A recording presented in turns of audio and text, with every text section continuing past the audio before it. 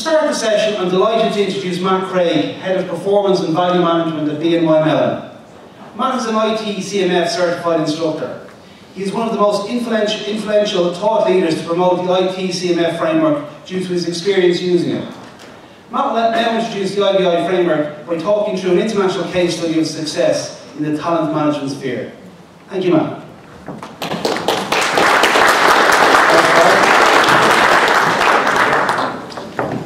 Well, good morning, folks. It's great to be here. I'm just going to log into my speaker notes, so give me a moment and I'll get started. Here we go. And we're up. So what I'm going to share with you today, and for those of you who have been to any of other IVI summits know I like to share some of our story about the journey of ITCMF adoption and capability improvement and why we're doing what we're doing and how we're going and some of our challenges. So I'll be doing much the same thing today. You may see some stuff you've seen before. In fact, anyone who is familiar with the framework will certainly see some things that you've seen before, but I added in some of the reference material to make sure that anyone who hasn't been exposed to the framework will at least get a little introductory glimpse of some of its parts that we find quite helpful. What I hope to illustrate today is three main things. One is what my company, BNY Mellon, is doing to become a more digital company, to become a company that's a significant player in our own market, in our own industry, using digital techniques. So I'll share some of that with you. I'll then share with you some of the information about capability management, about the ITCMF, and what it means to us, and some of the ways that we've really embedded a culture of continuous improvement through some key principles and through the use of the framework.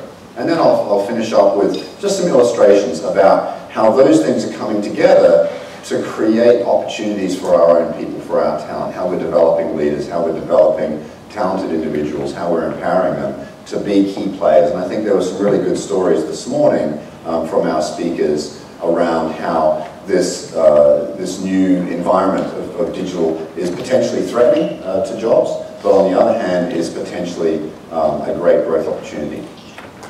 So with that, I'm going to share a little bit about BNY Mellon and the digital age. And one of the things that's really key for us, and this is true for most companies, it's not surprising, is this focus on the needs of our clients.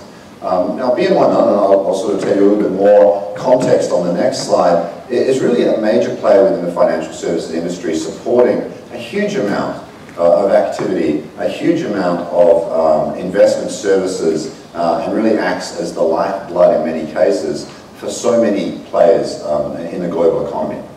And yet our clients, the very many that there are faced with so many challenges, and some of these challenges are actually coming from this digital era. So this challenge of what's happening in the global markets, what's happening with where should I invest my clients' portfolio? How do I deal with those challenges? How do I deal with this ever-evolving regulation? Things like the declines that we've experienced, the challenges, the many situations that have driven so much change in regulation over the last few years, and this has just been an ever-evolving challenge, especially in the financial service industry. The climbing costs, while we do continue to get cheaper, relatively speaking, with technology, Moore's Law at play, there are still continually increasing costs of technology to acquire and implement different technologies, emerging technologies, and those costs continue to climb even while we continue to try and minimize that expense. And then, of course, this sense of fragmented technology, and one of the things, it's actually a key challenge for us as an organization, global company in many, many countries, tens of thousands of people, and also a legacy of many different mergers and acquisitions over a long period of time results in this sort of fragmented technology, and that's a challenge for us, it's a challenge for our clients. So when you look at that in the context of what we do, I just want to share some notes with you. We don't have both of these on, do we? Good. Just some key statistics for you, okay? So we do have a global presence, and we serve 1/5 of the world's assets, 1/5 of the world's financial assets. 80% of the Fortune 500 companies, 66% of the top pension funds, and my computer just went to sleep, so that's super helpful. Luckily, it's fairly quick to come back up. 90% of global central bank reserves. Okay, so we're in a unique position to serve these customers in these markets.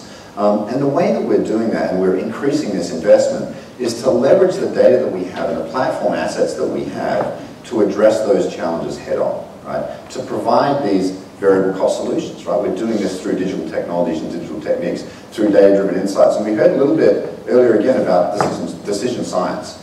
And decision science is very much becoming a core part of what's driving our success.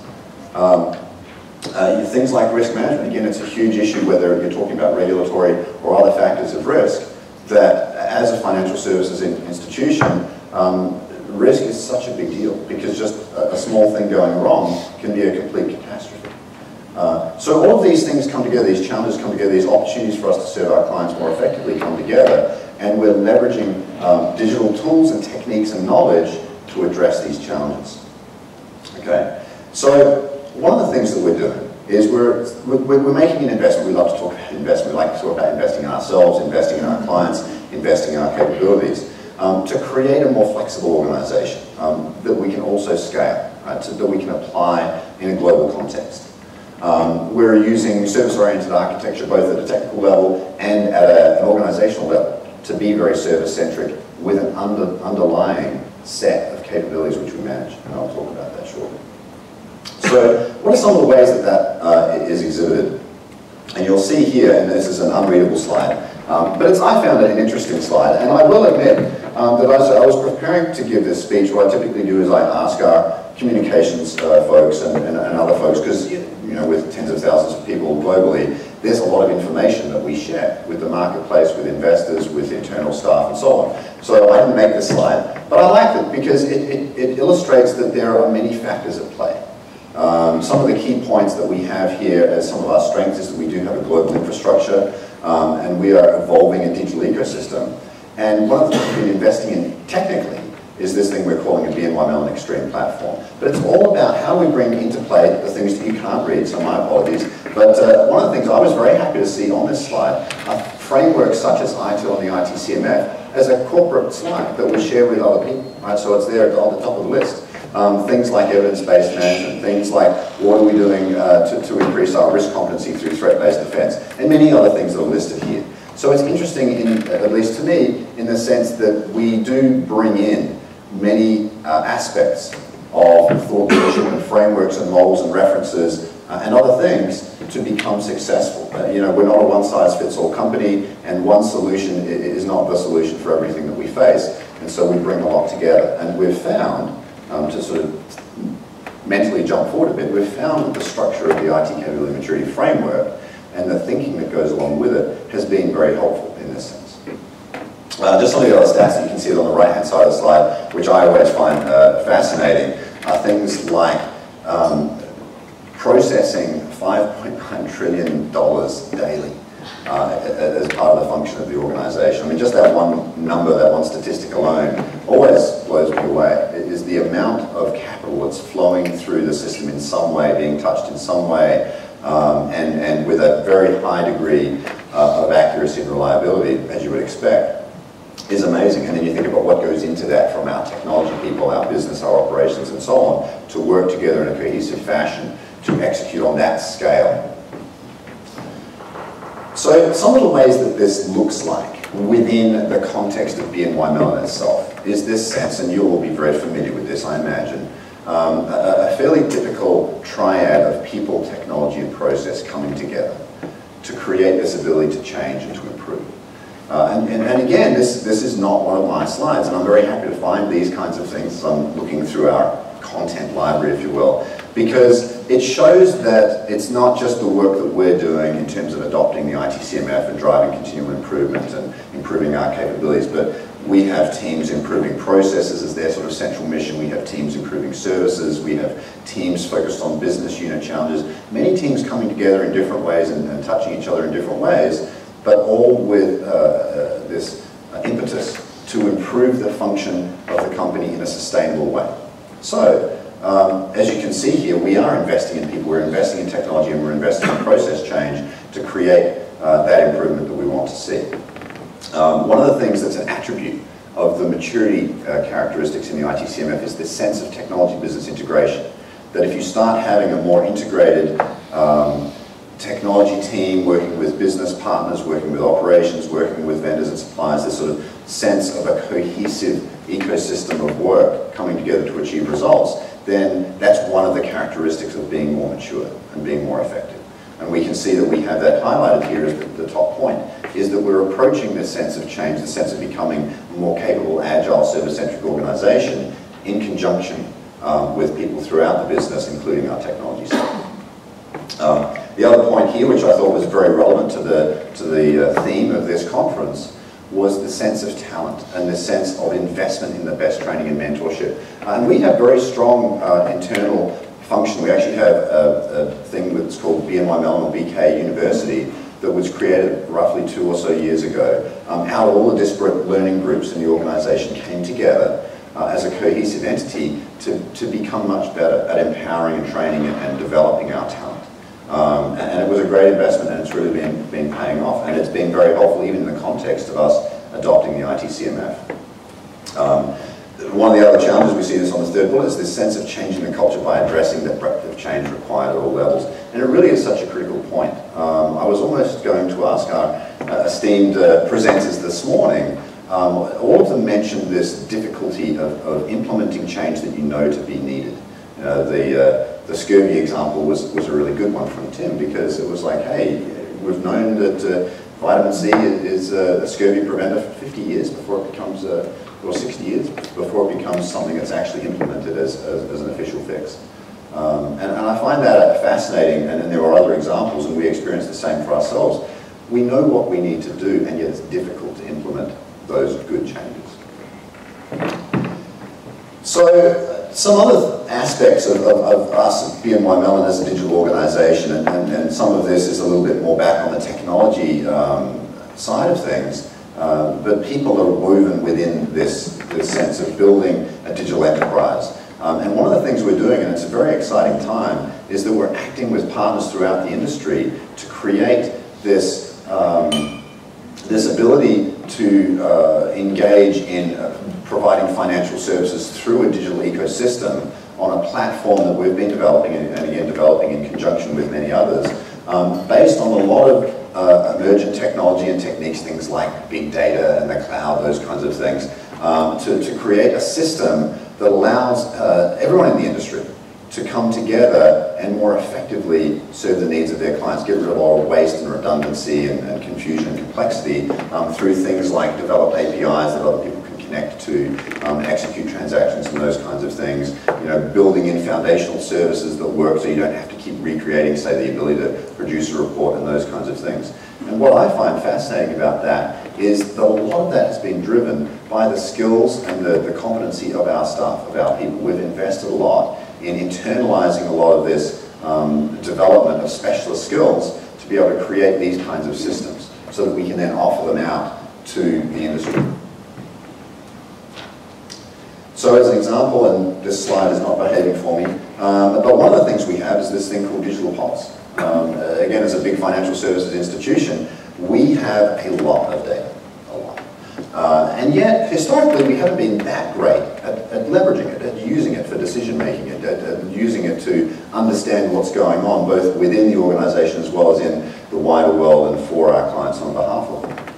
So this has been an emerging theme that we've been developing for a while, and it's an embedded part of this ecosystem that we've been developing, is this ability to both internally manage the company more effectively through what we call evidence-based management, based on this foundation of much more effective data management, with these sort of 4 main aspects of capturing the data, storing it so that it's effective, you can retrieve it effectively, actually being able to analyze it, again using things like decision science to understand what's going on, and then drive action. Right? So that also is at the heart of what we've been doing, and it's very much reflected in, say, our ITCMF journey. As an example, executive assessments, many of you may be familiar with them, an ability to fairly quickly capture the sense of maturity throughout the organization, an understanding of the importance of different capabilities, and then providing that information to decision makers and practitioners so that we can act on driving change to create improvement. So with that context, hopefully you can see that, you know, as an organization, BNY Mellon, the other thing I didn't mention, it's pretty old. It's been around for, I'll probably get this wrong, but 220 years or something like that, and has been ever evolving and changing over that time to remain successful. And so the digital world and the challenges of the day, they're not part of the course, right? This isn't just business as usual. You have to keep learning and growing and evolving. And I think certainly that sense of discomfort, being in that zone of discomfort, it is something that many of us are familiar with. It doesn't mean you're comfortable with it, but you certainly get familiar with being in a place that you're not comfortable with, that's different, that you have to handle, and you have to be an active participant in changing. So with that then, we can talk a little bit about what is our version, how are we using the ITCMF, and what are we defining and what have we used as characteristics to help us drive change. Okay, so again, I would almost say apologies because many people have seen this, but many people have not. Okay, so this is one of the standard views of the structure of the framework itself. Okay, and it shows us that there are, even at this view, you can see that there are multiple ways to approach the framework. You can see that at the top level, there are what we're calling here high-level capabilities, or you may be familiar with them as macro capabilities. Things like how do we manage IT like a business, and what are the capabilities within that sphere? Or how do we manage IT to create business value, and what are the capabilities found in there? And then you can see that those capabilities are actually listed. And that set of capabilities, both for each capability and en masse, is continually evolving and changing, and we can see an example of that even here within the book. The book contains content that wasn't previously available because it's been undergoing certain editing and revision that we've had access to previously in the wiki, for instance. And I think that's a great essential element of the framework itself. It is the expression of a community of practice, and it will continue to evolve and change. So we find that to be very valuable. We find this sense of maturity levels very accessible for people to understand, where we can talk about what does level 1 look like and what does level 2 look like. So we sort of have this reference slide here. We use it quite a bit in things like our assessments or in discussions with business peers and things like that. So, well, you know, maybe for one capability we may say we're somewhere around a 2+, 2 to 3, whatever it is. What does that mean? Well, that means that our practices, yes, we have some things embedded and we have some practices and some guidance published and available, but it's adopted sporadically, and the outcome is difficult to assess, and that's a bit of a challenge. And we find that many people are a bit confused. Those kinds of things. That's kind of a level 2 state, if you will. Well, would you like to be a little bit more standardized, a little bit more streamlined? Would you like people generally to have a good understanding of what this practice area entails, what this capability means? You know, what does it mean to manage risk? What does it mean to decrease cost? What does it mean to be innovative? Right? So we say, well, we probably would like to be more mature at that for whatever reason, right? What are the business challenges we're trying to address? And therefore you can have this discussion on any topic about maturity and about effectiveness, and you can certainly generally stimulate agreement that it would be a good thing to become more mature and effective. So that's a good thing, because then you say, great, how do we do that? Okay. So one of the other things, and I mentioned is sort of the composition of the framework itself, and I've always found this sort of conceptual slide very useful in the sense that because you have different layers or levels of detail within the framework, you have an ability to engage with it, to use it for different purposes at different levels of the organization. At a very detailed practitioner level, you know, someone who's a project manager and says, you know what, I'm managing my projects and I'm struggling a little bit, and there's just a couple of things I'd really like to get a little bit better at. So, well, you know, what is that? Well, let's explore that. Let's understand what the opportunities are, and they might identify, you know, maybe if we had some better planning practices in place, we'd have better downstream results. Or perhaps if we managed our requirements more effectively, whatever those detailed practices are. And you'll find examples of that at that lowest level. We're sort of saying here over 2,000 practices, outcomes, and metrics. And Jim would probably tell me the right number as it stands today, because again, it tends to evolve over time. But if you're at a higher level, and you may be talking to an executive, and you're talking perhaps about a challenge with the ability to execute on strategic objectives. And you might say, well, you know, perhaps what we're challenged with is perhaps immaturity in our portfolio prioritization practices. And, you know, maybe those are inconsistent or not well applied or not well understood. And we can sort of go to a more macro level and talk about that as an opportunity for improvement. We'll go to the very top level and talk about the ability of technology to meet the needs of the business and create value in a measurable way. And sort of there at that level, you might look at one of those macro capabilities, like managing IT for business value, and address it that way. So that's been super helpful, to be able to engage in dialogue at those different levels that's meaningful for the person that you're talking to. So with that, one of the things that we did do, and Martin Curley mention this. Where did I see mine? There it is. About using the CMI as one of the points of reference to start developing the ITCMF itself. We did something similar in the sense that we created what we call the What Works list, and we haven't come up with a better name. We've been saying the What Works list for so long now that we just stuck with it. Was a set of principles and practices that are found actually in many reference frameworks, like the CMI has something called the general practices. There's another framework called the e-sourcing capability model that also has what are called support practices. And there's a range of other ones that all have this sense of like, what are the cornerstone pieces that you need to embed and instill to be successful? And we've sort of broken them down to these three main areas of, do you have a commitment to change? And a commitment to change means leadership commitment. Someone kind of has their name on the line to be owning at least a domain in this case, if we're talking about capabilities. Who's responsible for that, for the organization? And are they actually signed up for it? Is it part of their performance system? And will they be appropriately compensated either way if things go well or poorly? It's critical. So that sense of executive sponsorship is not just someone saying, go forth and make something happen, but someone actually embedded and involved in making sure it does happen, and that it's an important initiative. Making sure that you do have effective change leaders, we found that to be very challenging. We talked a little bit about sort of that 10% issue. It's what we've seen in our implementation with dozens of teams, that we see those folks who act as change leaders correlate very strongly with teams being effective at creating change. But there are many other factors, and you sort of see that here. I won't read them all out because there's quite a few, and you'll have this available. But clear goals are essential as well. Where are we going, and why are we going there? What does that outcome look like? And it's not the end of the road; it never is. You know, we're on this journey of continual improvement, but we have to define some clear milestones along the way that are attainable, that people can see and be empowered to move towards. And I think some of the discussion about Posner's suggestions on effective change were very relevant in this case. So, other ones, time and funding resources, do we have them or not? Again, a key success factor, and again, we've seen examples where if we do, it tends to help a lot, and if we don't, nothing very much happens. To move down, this sense of building a world-class capability really is two main things.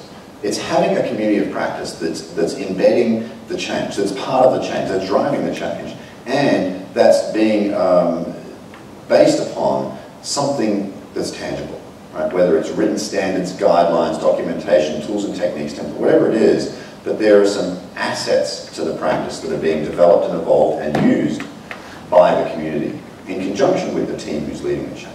And then finally, at the end, we want to make sure that it's actually working, right? So we want to apply that sense of measurement. I mentioned evidence-based management. We want to make sure that we have measures, and this is a bit of a measurement spectrum that we tend to apply, moving from do we have the resources, are they doing the work, are they creating the deliverables or the outcomes that we're looking to create, but talking about outcomes, moving towards is there a business impact, is there a tangible change, are we simplifying the organization, are we making things less expensive, are we making things simpler and easier, whatever those outcomes are depending on the capability. And of course the last one that we have there, things like rewards and recognition. We have many unsung heroes in this space. And so it's a challenge, quite honestly, to think of better ways and more ways to empower and recognize people for the great work they do, because there are so many of them. And we're getting better at that. We're getting better at that. It's certainly an important principle. So this one, I was thinking of my friend Gar. Where is Gar? It's hard to see with the lights. There he is. But any of you who have seen a Gar presentation know that it's chock full of Gar sketches. So I put this one in just as a sort of a little bit of an extra bonus slide, because one of the big challenges that we've been facing for a little while is the sense of, well, should we be focused on services or should we be focused on capabilities, right? And it's like, well, services or capabilities, services or capabilities. The thing is, it's not a good question, because you really need both as an organization. You need to be able to provide service. You need to be able to integrate the functions of the organization to create the valuable outcomes that services are designed to deliver. But you also need to invest in those cross-organizational capabilities, right? Every part of the organization needs to be good at managing projects, managing people, managing finances, being in it, right? So both are necessary. And what we're offering here is this sense of what I had showed earlier, this sort of, these core principles found in our What Works list do form this cornerstone for both. And we've been applying it for both. So we're working both on the front of defining and improving our services, as an end-to-end ability to create value, and in improving our capabilities as a means to create standard and effective ways of getting certain types of work done. So with that, I just want to share again a few stories around how we've used some of these principles and applied them within the space of investing in our town. So one of our examples is that we want our staff and our teams to be more collaborative. So we've been investing in these things that we call our innovation centres. They're more open collaborative spaces, they're physical spaces with other digital electronic support that both helps us engage with people better virtually as well as in place, so that we can drive additional innovation through the thoughts and expertise of our people. Okay, so that's one example. And hopefully you'll see that based on some of those principles I shared from that What Works list, a lot of that sense of executive sponsorship, provision of resources, setting goals, making sure there are people involved as a community, those kinds of things come together and help us to create something like an innovation centre and having that as a global presence. One of the other examples is that we run a lot of different things like events and competitions and campaigns and different business initiatives, and again look to engage the breadth of our staff to be involved with creating these solutions. To not just be, hey, tech people, you're off doing tech stuff, but we're going to get you involved. Oh, I guess it's going to keep running on me.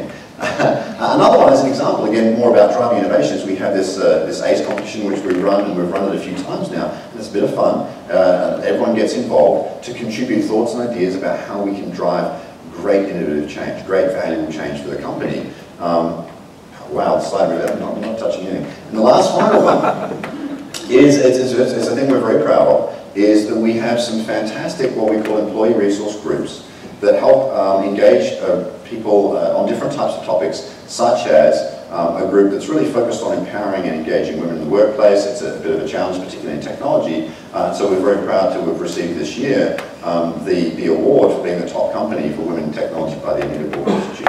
And none of those things would have happened if we weren't using those underlying investment priorities and themes that I sort of shared with you as a basic view in that What Works list, and that sense of what we're doing to use the ITCMF as a framework to help us improve our capabilities is an example. As I showed you on that other really detailed list of all those pieces, it's not the only thing, but it's a very helpful element for us.